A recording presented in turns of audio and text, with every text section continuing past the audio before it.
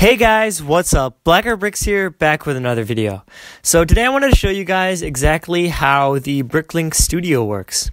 So you go to Bricklink's website, you press on Studio, and this is actually the gallery right here. So you can take a look at some of the awesome creations that some other people on Bricklink have made.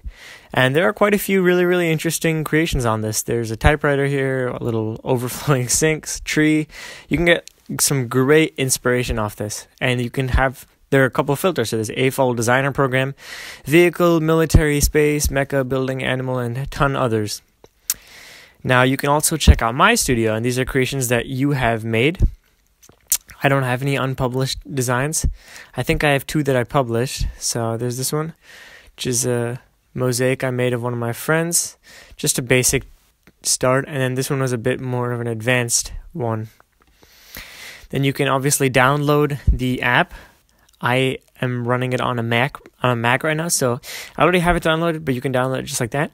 Or you can download this amazing parts designer, so you can actually create new parts, which is really cool. So like something like that. Obviously, this is just an online parts designer, so it won't actually send you the pieces. It'll just be online, but it's pretty cool regardless. There's also this builder forum online, which is fantastic.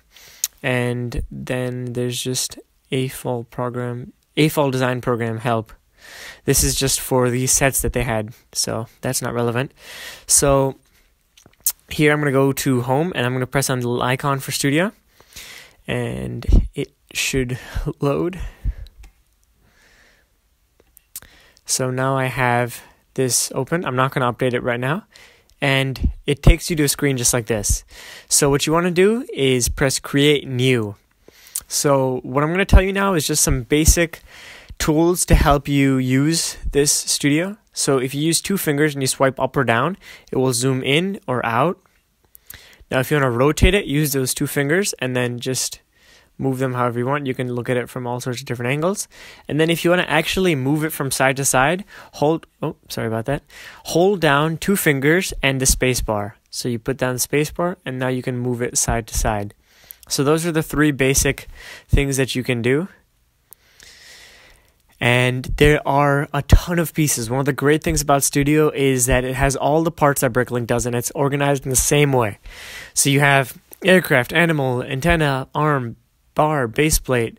And you might notice how when it gets to brick, there's no brick modified. So what you have to do is you just click on that little arrow, and all the other things come down. You can pick up a piece just like that, put it down, and maybe I want to change the color, right? So I press on this button right here, paint, and maybe I choose blue. I want a blue honeycomb. Oh, sorry about that. And you can change it just like that. So you probably noticed over here it has this little exclamation point. It says color unavailable. And the great thing about designing on Studio is that it shows you which colors are available currently or which ones are not. So it'll show me just check issues down here. Excuse me. So we delete those. Now if I pull up that beehive again, and now let me try, how about a yellow? It'll probably work. Let's see. It still says not available. I'm actually not sure, honestly, which color the beehive comes in. So let me just search it up. All right. So it comes up in bright light orange. So let's say I was to change this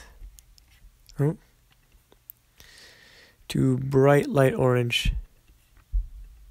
So now it shows that this is available, and when I actually go over it just like this, it'll even show me down here the price, $10.71. And the great thing is you can upload it to a cart, so all the pieces in this can easily be added to a wanted list, or you can export a parts list in an XML file. So it is quite fantastic in that manner, that you have infinite parts in infinite colors. So that's a really awesome thing about it. But yeah, that's pretty much how to use bricklinkstud.io. If you guys have any other questions and you want me to make a follow-up video to this sort of thing, just let me know in the comments section below. Thank you guys for watching, and have a fantastic day. Stay healthy.